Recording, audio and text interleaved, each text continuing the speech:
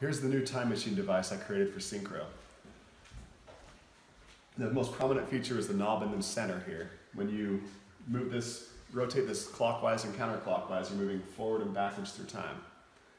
You'll notice across the top we have all the play ribbon buttons, such as skip to the end, beginning, skip to the end, steps backwards, steps forward, reverse play,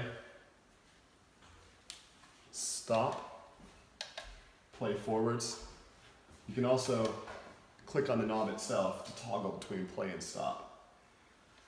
These buttons on the side here adjust the speed of the playback. They adjust the increments of time. So now I'm jumping to 2 days, or a week, or a month. And you can make your model go quicker or slower. When you're in animation mode, these adjust the animation speed as well. There's the loop button to toggle between loop modes. The viewpoints button allows you to jump through all the viewpoints that you have saved in SYNCHRO. The animations button allows you to jump through all the animations that you have in SYNCHRO. It gives you full control over that playback.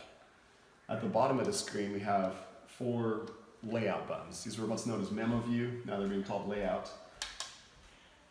where you can jump to preset window layouts within SYNCHRO.